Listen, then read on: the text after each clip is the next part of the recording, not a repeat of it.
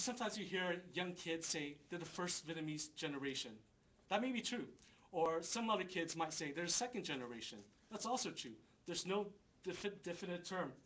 And first generation is usually, for the purpose of this presentation, the first generation is usually the parents, the adults coming over to the United States. The second generation is the kids being born in the United States. But there's also people who were born in Vietnam who came to the US as a child. They're the 1.5 generation. So they have an extra decimal there. Can we go back?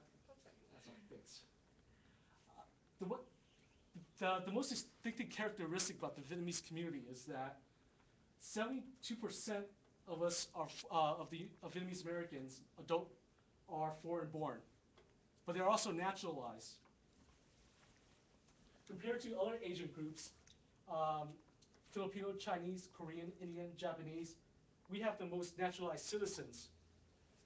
So we're the one who has the green cards, the being citizens. Even though we're still a relatively younger group compared to the Chinese or the Korean or the Japanese who have been here the longest. Now, the question of how we're doing as a group is really interesting. In the household income, it's always been the general that Asian Americans make slightly higher than the average American when it comes to medium household incomes. But for Vietnamese, even though we're not at the top as the Indian or the Filipinos or Japanese or Chinese, we have an average median income of $53,000, and it's higher than the average U.S. income of $49,000. That's something, looking at the numbers, looking at statistics, it really does say something how we made it as a group in America. And when we look at the poverty level, it's no different. The numbers for Vietnamese, it's slightly higher than the Chinese and the Japanese, the big major groups, at 15%. But if you look at the US population, it's 13%. So we're just slightly above that. And since we've been here about 30 to 40 years, in the overall sense, we're not doing too bad. I have a question. So is that just Vietnamese Americans? Yes, these are the people who identify themselves as Vietnamese. Okay, so Yeah, as Vietnamese. So how did they come up with those numbers? Based on what? The survey was done by the Pew Research Center. And usually, when they study Asian groups, Asian Americans, they never look at Vietnamese as a big group. But since the numbers are rising, they have broken down not just Vietnamese, but other groups as well. And they use surveys to get this information. Okay, and when we look at the employment status of Vietnamese, what kind of jobs do they have? Now, the numbers are really hard to see, so I'll point them out.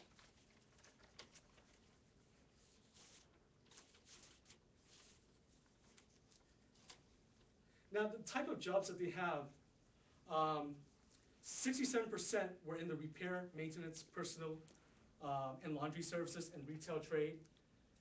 So a great majority are local ownerships.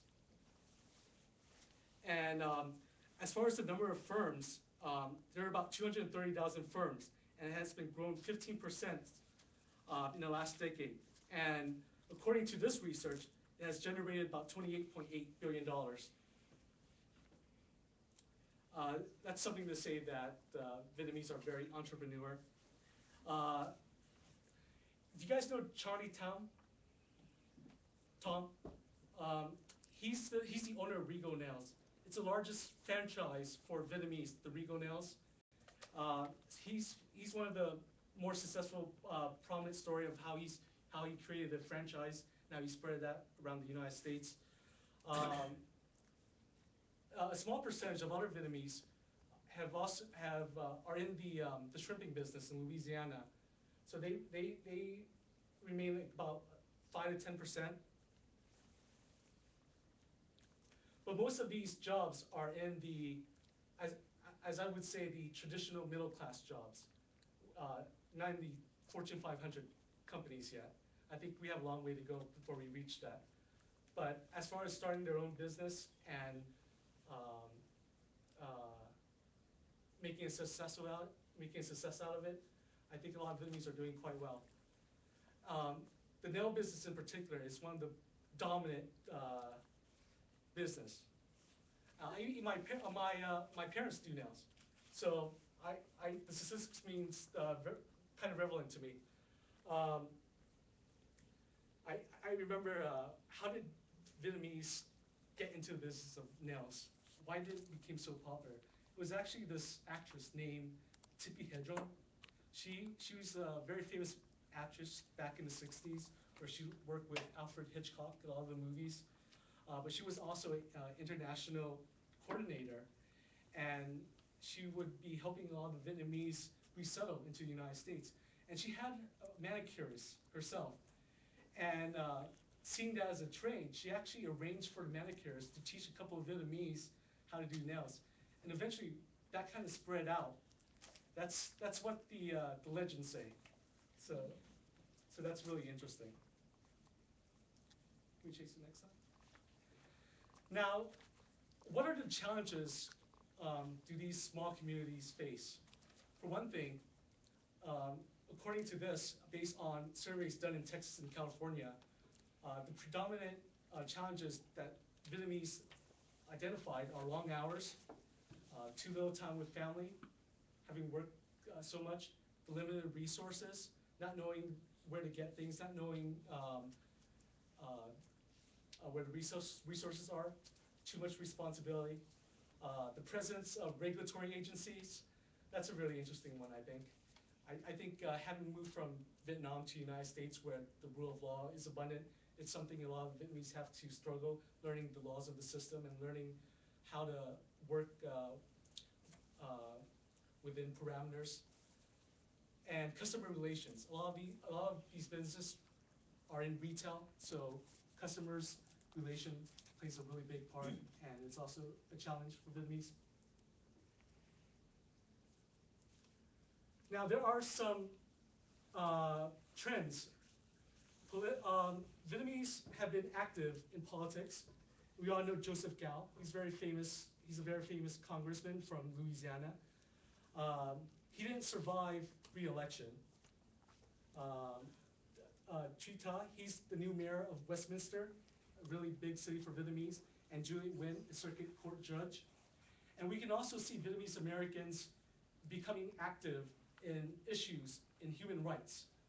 I remember a year ago where there was a huge human rights campaign held by a lot of community members around the city, trying to encourage people to sign a petition, and then getting certain representatives to meet with State Department representatives to outline the issue. Human rights activism is a big part, but I think it's mostly for adults. I'm not sure about the younger generation being active in that. There's a lot. I wonder about the salience about that. Here though, not around But you have to understand the adults, basically, they went through the war. Yeah, And and they they went have through the all the, first-hand connection with that. yeah, so, they can't leave that behind, they lost their country, so they are very involved in that, no matter what. Yeah. Yeah, mostly the older generation. I agree. And for the older generation to communicate that with the second generation, I think that's something to work with, to struggle with. Now, as far as education goes, when we look at Pan-Asian Americans, the statistics always shown that Asian Americans do a lot better than the average US citizen as far as having a degree, an undergraduate degree. But when we break it down to different groups, the Asian groups, we're still at the bottom of having a degree. And if we're comparing the types of degree, 19% of Vietnamese who have a degree are bachelor's. A small number has an advanced degree, master's or PhD. And if you look at the Asian Americans, it's slightly lower. So hopefully after this presentation, we can get the word out to get more people into graduate school. But we'll save that a little bit later. Now, education is not easy for Vietnamese Americans. There's an education gap between Vietnamese Americans and for long-established Asian groups like the Chinese or Koreans here. Mostly it's due to us being a new group. Mostly it's because parents don't know the language. I think 71% of adults don't have a strong proficiency in English compared to the other Asian groups. And so you have these struggles of second generation trying to balance between the personal freedoms of these countries and the kind of restrictions that parents kind of impose sometimes. If you look down at the list, I think some of them may be familiar to some of you, or if not, then you might be an outlier.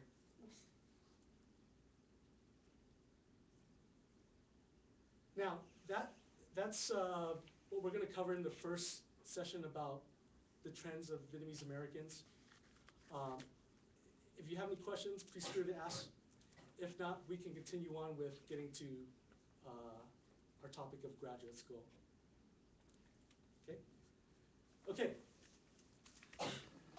First of all, I want to emphasize that going to graduate school is only a tool in a box. It's not a cure-all for everything. There's a lot of different reasons why people go to graduate school, and you don't necessarily have to have a graduate degree to be successful. If you know the stories of our parents, they are successful in their own rights, and establish their own business, and making a success for themselves and their kids.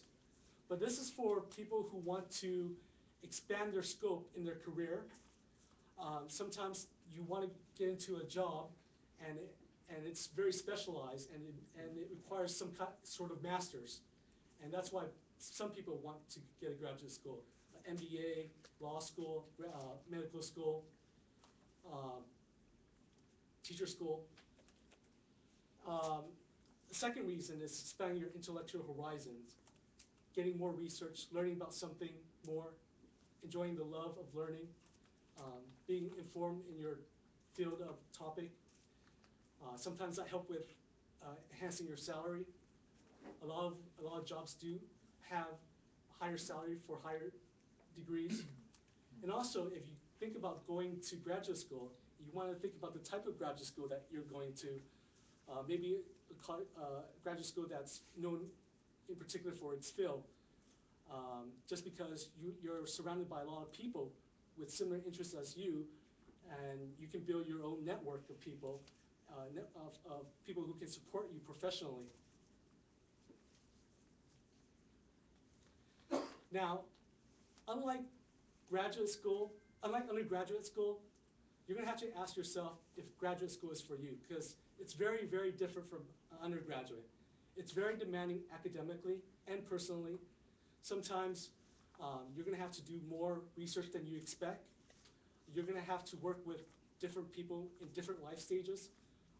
What I mean by that is, in graduate school, sometimes there are people who come directly out of undergraduate, as well as people who are working at the same time and taking classes so that they can finish their graduate school. There's a certain of maturity and professionalism that's expected of you. If the professor assigned a book that you're supposed to read or coursework that you have to do, you want to make sure that you do it.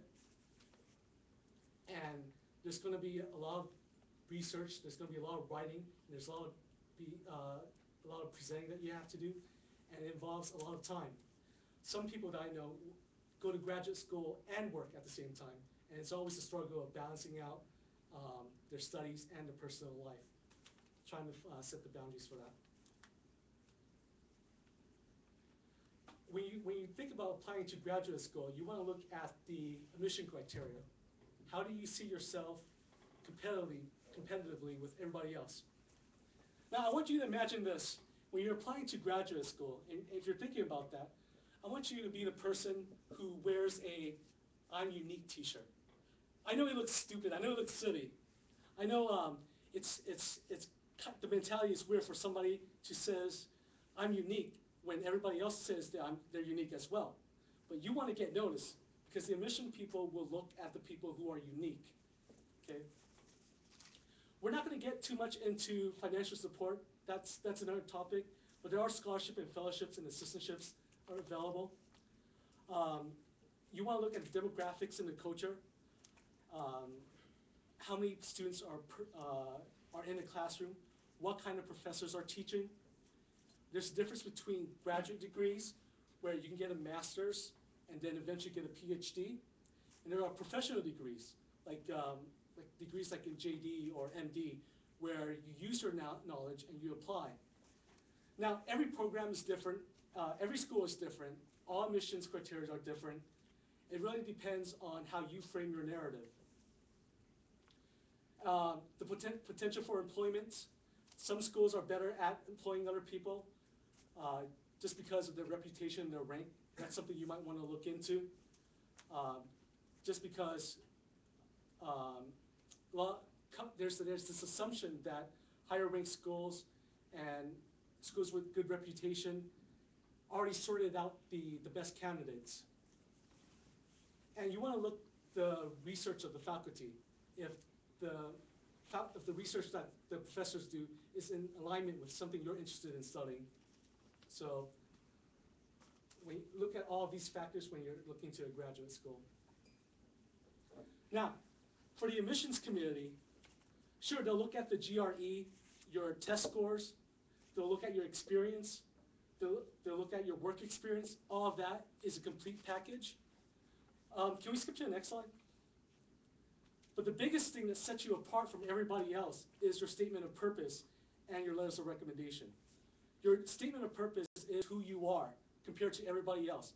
You're going to have to assume that when you apply into this graduate school, everybody else is going to meet the admission standards, like their GPA, their test scores. That's already that's very common.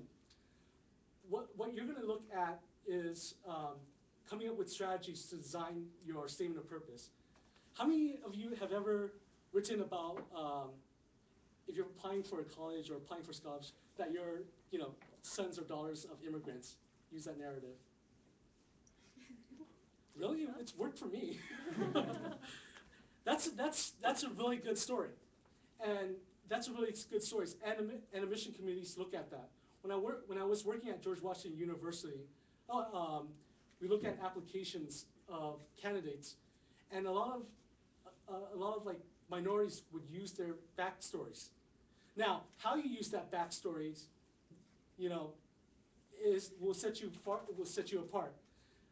If you're talking about a narrative where, sure, you're a son of an immigrant and your parents work hard and you want to be successful, that's a pretty, it's a good story, but it's a common story. But that's more of a story how your parents are successful.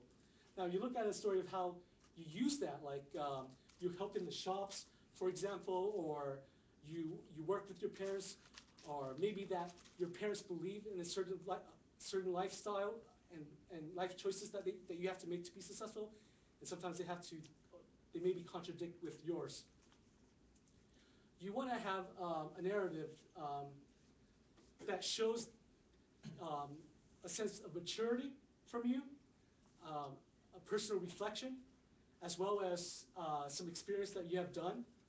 I always find the successful candidates have a combination of work experience and how they learn from that experience.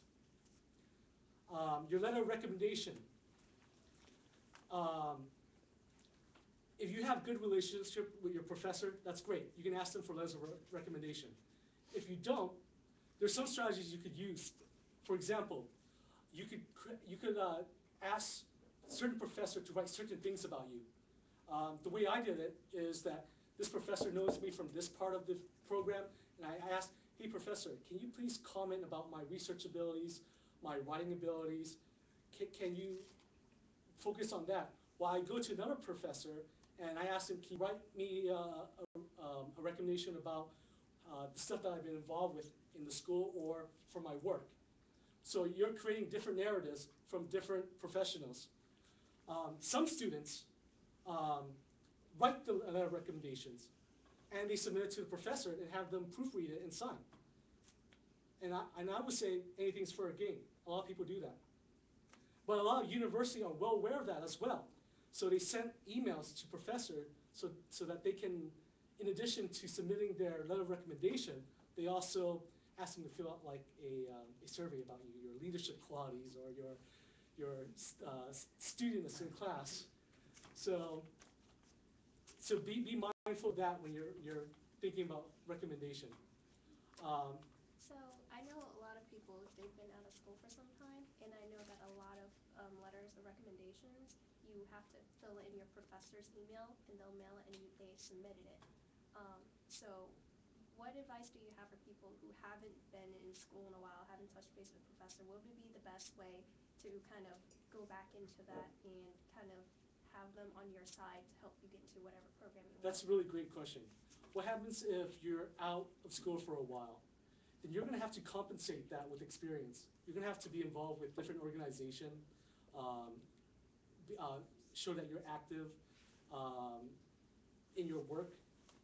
Maybe because if you're out of school for such a long time, it's because you have to work. And no doubt that you can write about your work experience or personal narrative.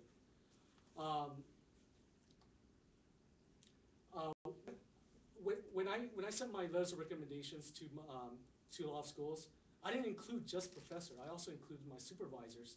I also asked my supervisors to write me letters of recommendation, and that's something you should be mindful of. It doesn't have to be just professors, and it depends on what you want to do in graduate school. If you want to be a research person and you want to get a PhD, then you should get all professors attesting to your graduate skills, attesting to your research skill, because a lot of professors, they're recruiting their workers, basically. A lot of graduate students work with the professors, and the professors have to know that they like you, and they know that you're competent in your research if you want to get a PhD, for example. But other schools, like law schools or med schools or professional schools, then getting a letter of recommendation from your supervisor or from your work, it's not bad. It's actually encouraged. I had letters of recommendation from my supervisor, in addition to my professors. And when I asked my supervisors what they should write about me, I asked them, you know,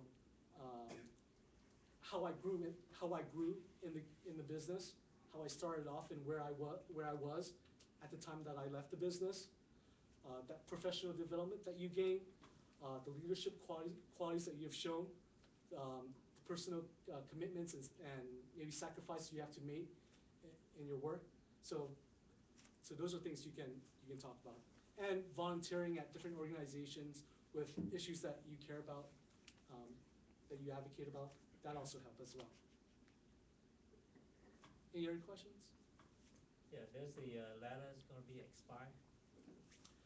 I Yeah. have, like, for example, if I used to have, actually I still have all the letter from my professor and then my supervisor and my boss to go to graduate school, but I did not go to the school because there's some other reason that prevent me from going to.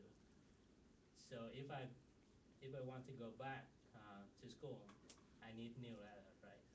I just want to clarify. Don't want to make assumption. So No, you know. I don't think letter recommendation expired at all. Okay.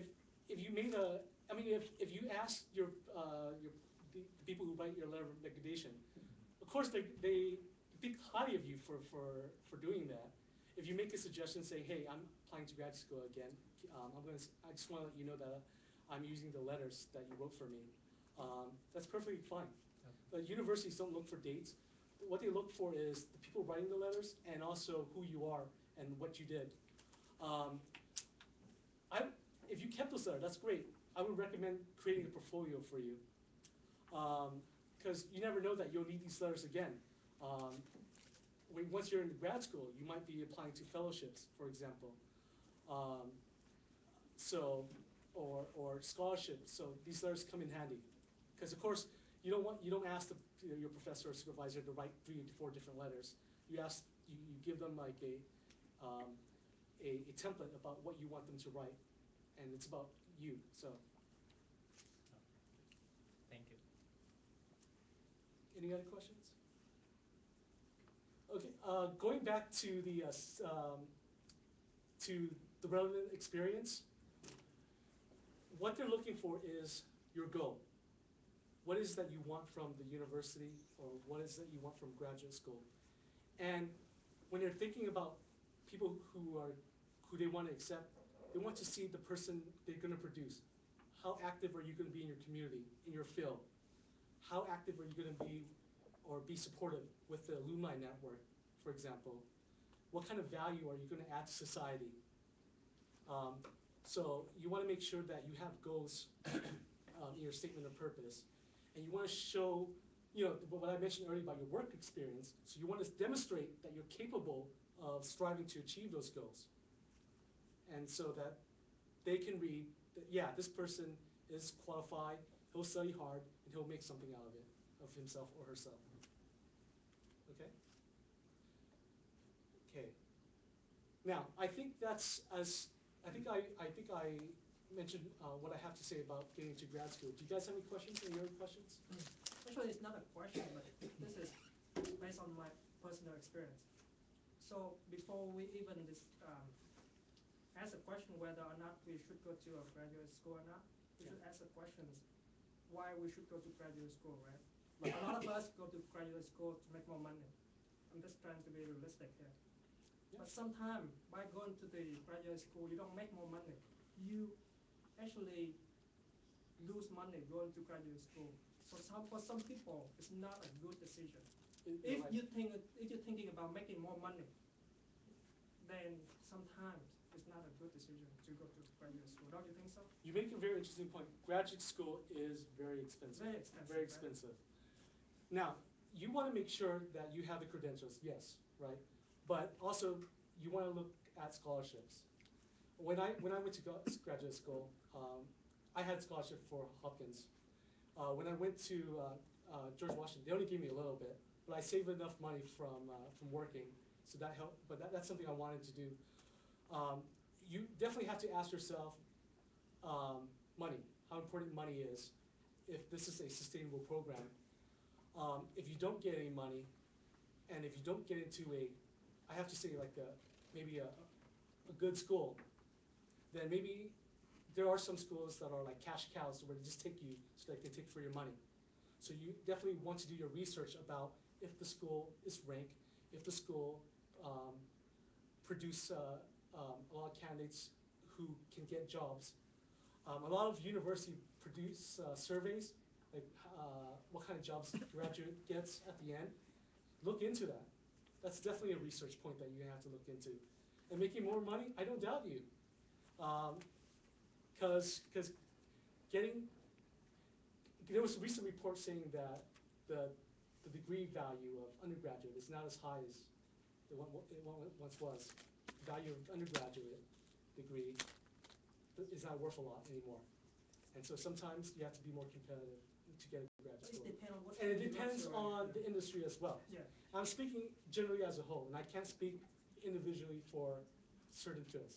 Because I have friends who went to law school, and they went Oh, to yeah, school, yeah. and then they have to pay like $500,000. Law schools are hard. Sometimes, if you think about law schools, and you have no financial assistance, you have no scholarships, and the quality of school that you go to, then you might have to reconsider if it's going to actually make something of it, because a lot of people don't get jobs, because the market is very saturated.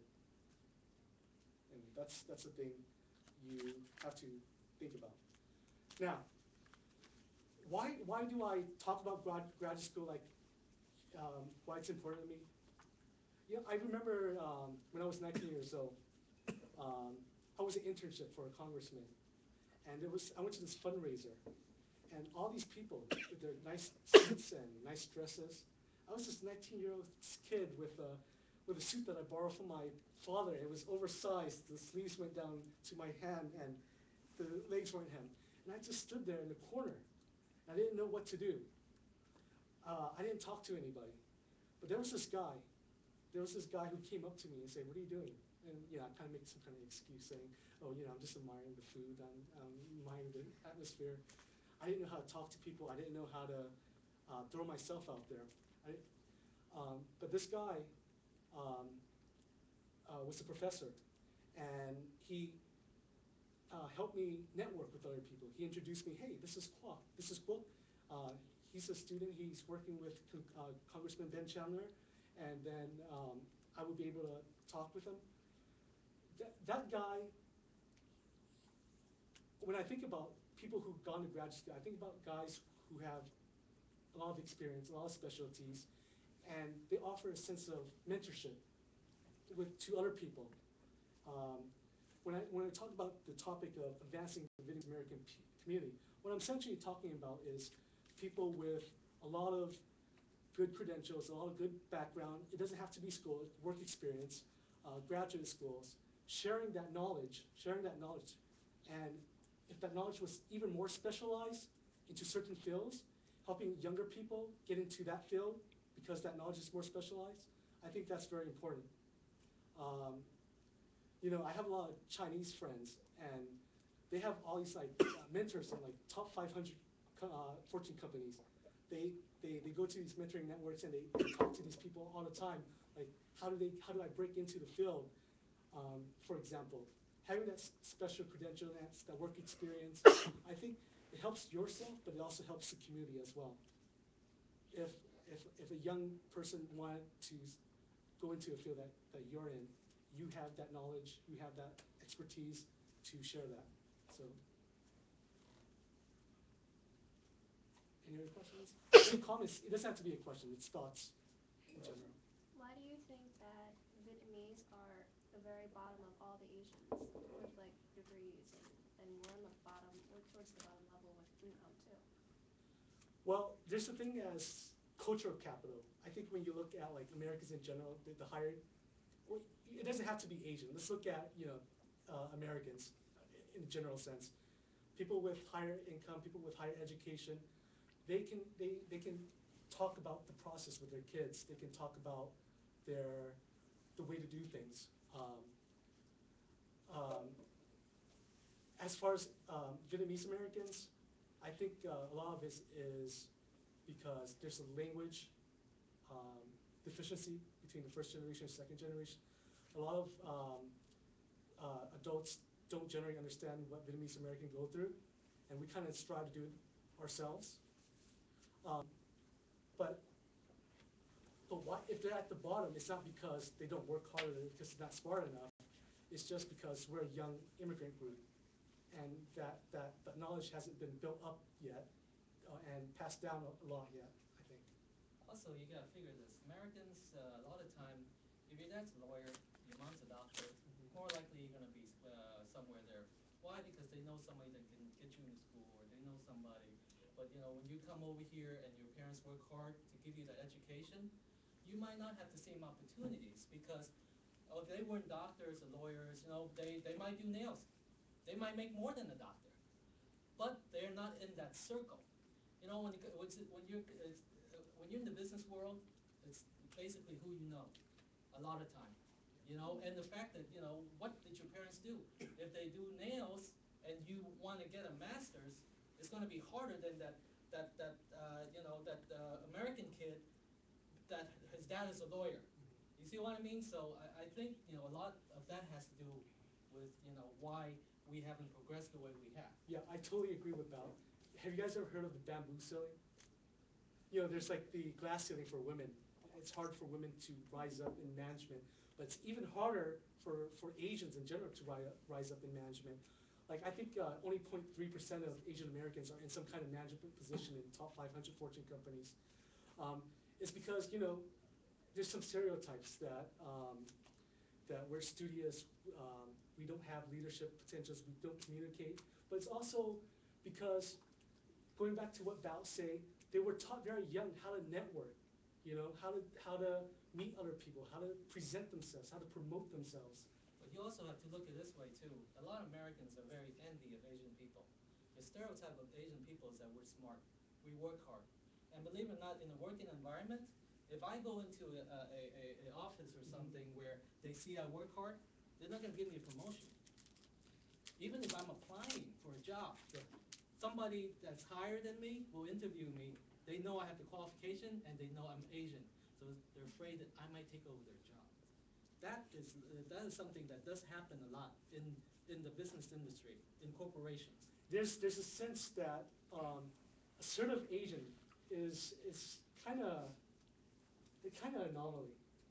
It's not a lot of people are used to that, and it's very foreign to a lot of people. And in the business world, I'll tell you what, it's about who you know a lot of time too, not just credentials. Credentials, because if you don't have the credentials, you wouldn't apply for the job. But sometimes, being Asian, that sometimes works against us because they know we work hard, they know we're smart, and sometimes the person that is interviewing you might not give you the job for that. Because I know a lot of people that deserve the job, but they're overqualified. Have you ever heard of being overqualified? Basically, you're more than qualified for the job, but they won't hire you because they're afraid they hire you, you're going to take over their friend's job. A lot of that does happen. I think preparation is the biggest obstacle. I think when you have a lot of, like we mentioned before, Vietnamese Americans, mostly very young, mostly refugee community, and so when we do the comparison with other Asian groups, these days a lot of even those immigrants, most are established already, but even immigrants from Korea and India, they're not refugees when they come over. They're already middle class or upper middle class. So when they come over here, they've already made it in their home countries, and so they're coming here. Also, we talked about Vietnamese parents who work long hours in the nail salon and restaurants, etc. So they don't have time and also on occasions money to prepare or knowledge to prepare their children to put them through Kaplan or Princeton Review, like SAT prep courses, or give them provide the extra lessons for private lessons or tutoring or anything for whether it's classes or musical instrument or athletics, right?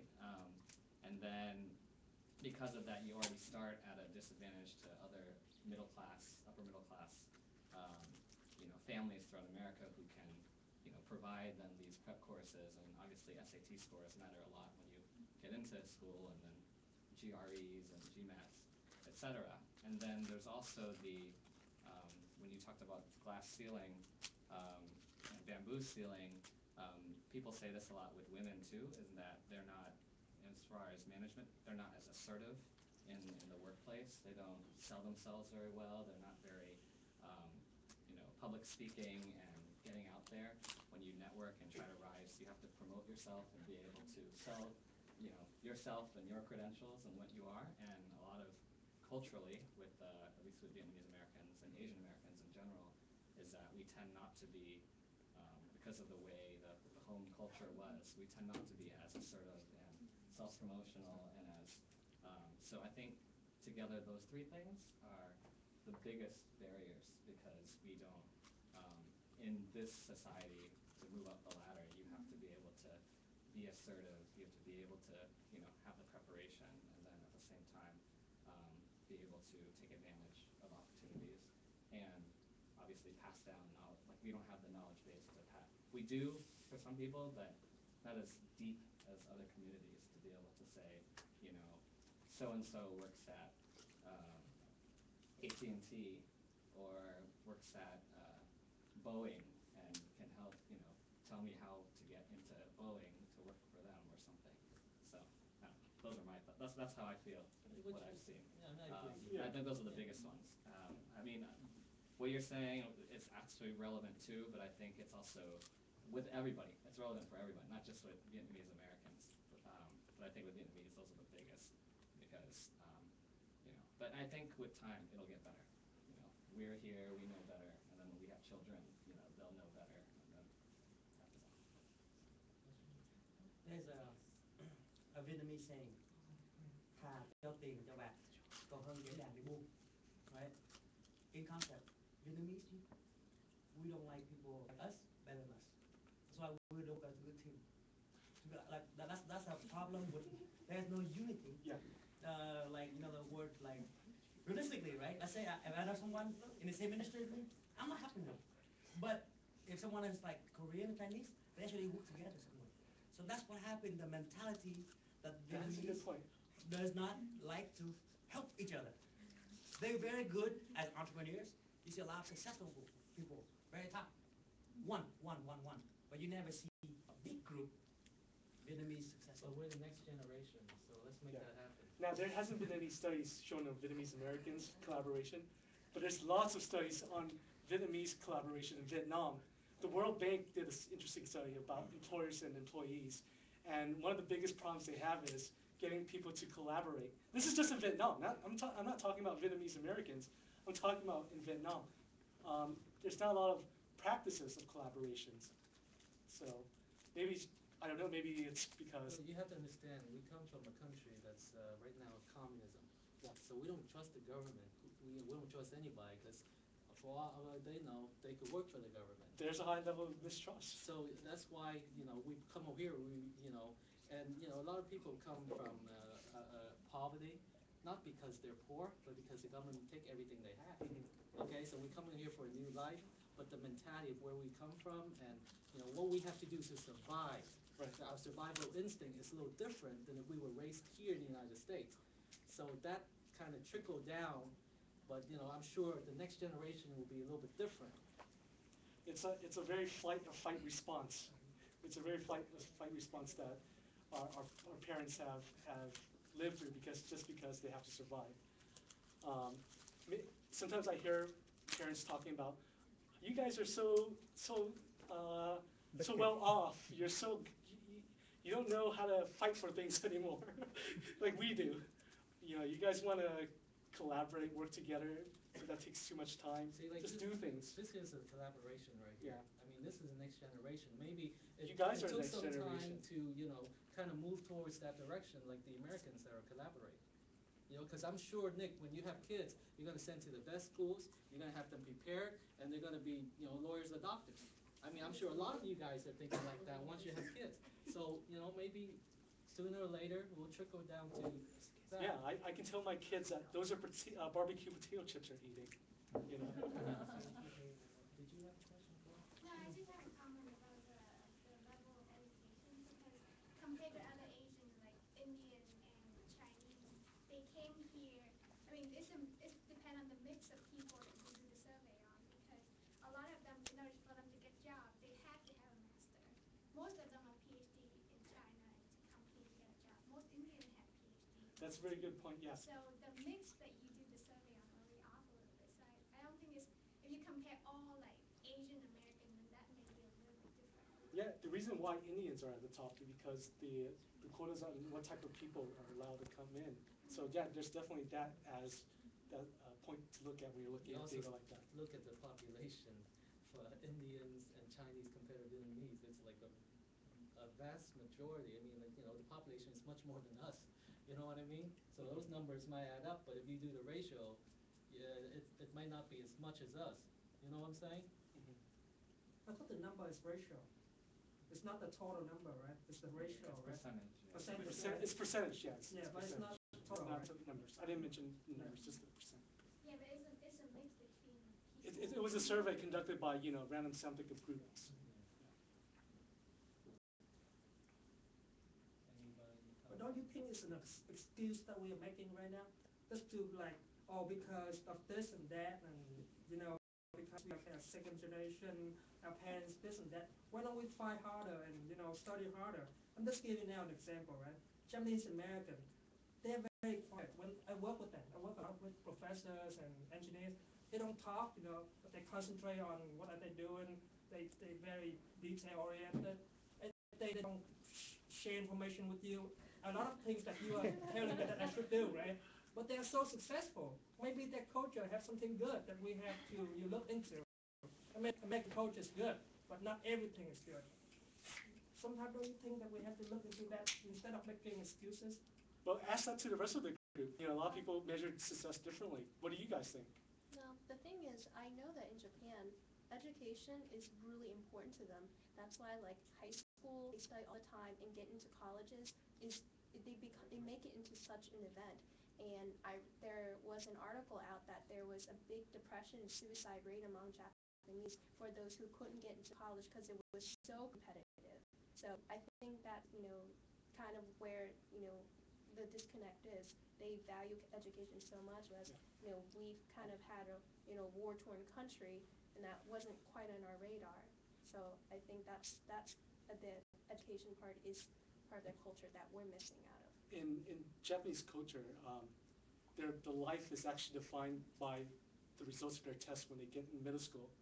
So, what test score you get at the end of middle school will determine what kind of high school you go to, and that determines what kind of life you go into. So it's a really big push for little kids. You're right, and a lot of stress to learn a lot, just so that they can do well in life. But they have to do it very early, and that's a lot of stress. And so that comes back to what Nick says, preparation. They were prepared when they were younger, so that they have that mentality from babies up. That's why now that's all they know. That's why they're more focused. That's why they do what they do. Well, I have a question for you. Maybe you don't know. What are the percentages, or maybe you can guess, or maybe you can tell me, that most of the undergrad students or graduate from college who actually work in that career of studies? Any statistics? I don't have any statistics on that. That's something I'm going to have to look up. I thought, in my opinion, Like they study one thing in college and the job they actually get as a result of their study. Right.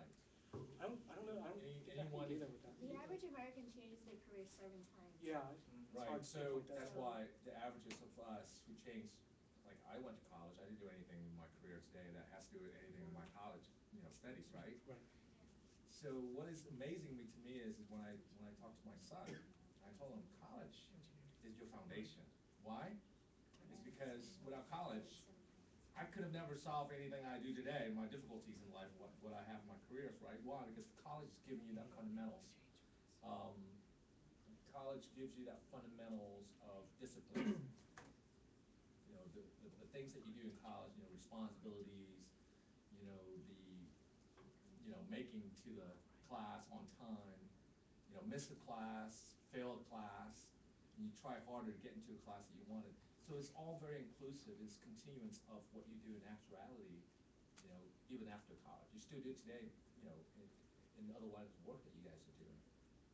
So that's just my 2 cents of it. I think Vietnamese are very, focused on making money. We're entrepreneurs, like you said. Okay, I know a lot of people that were engineers, even doctors, turn around and do nails, open nail salons. Yeah. I'm serious. I used to have nail salons. I was in that industry. Now I'm in the financial industry. But the fact of the matter is, I think our mentality is about making money. Education is one thing, but in the end, if you don't find a job, you got to do whatever it takes, right? So, because that's how the older generation thinks, and sometimes that instilled in some of us later on, and with the way things are right now, education, he said earlier, I do agree it is a foundation, but life happens, right? Life does happen, yes. Yeah. So I guess, is there a study where you can tell how much more you make comparing to people who only make who have bachelor degree? Well, there are more studies on field focus, like STEM fields. Generally, they make the most money because they're the most in demands. But for like liberal arts degree, generally they tend to be lower. How about engineer, like people who Yeah. have master Education degree matters. comparing to people who have bachelor?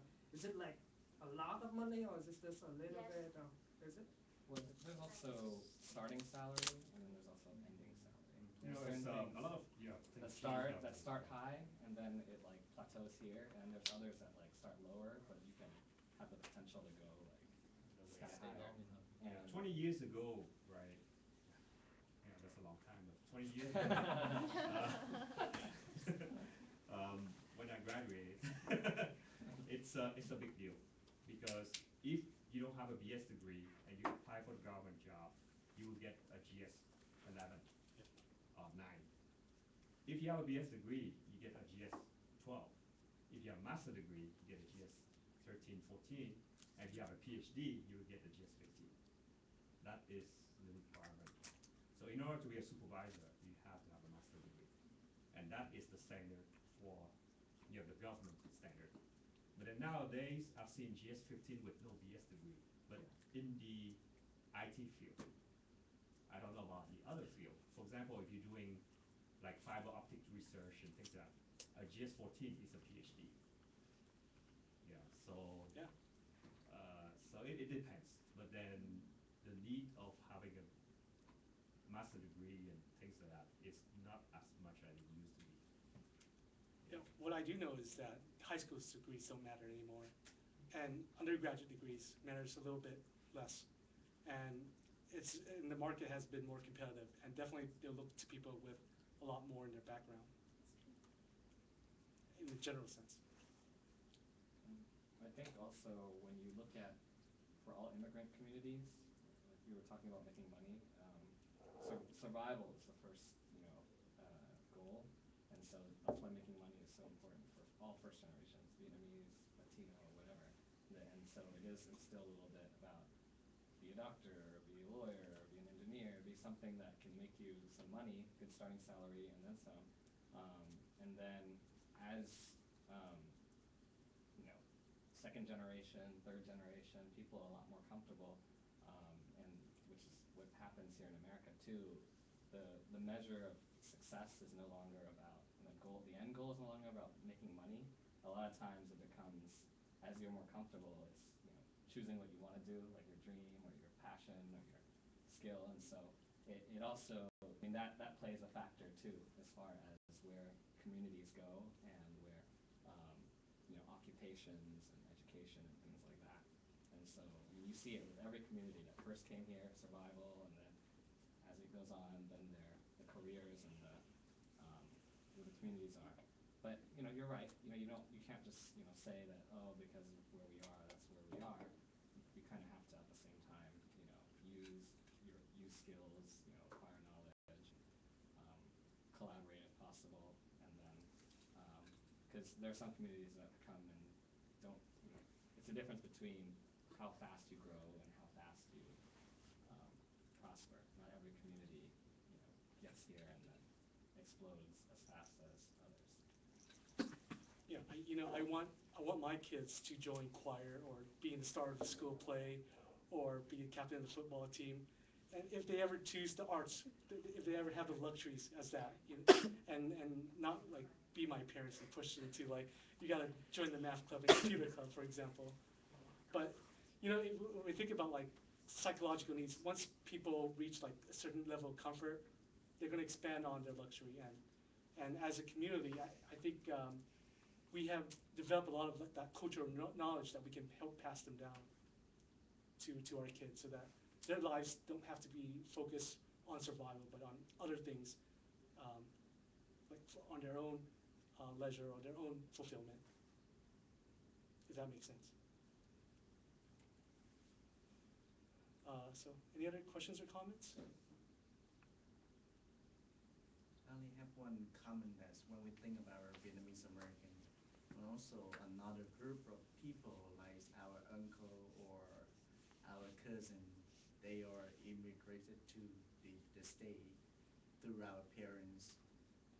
Those group of people also affect to us regarding about salary or education.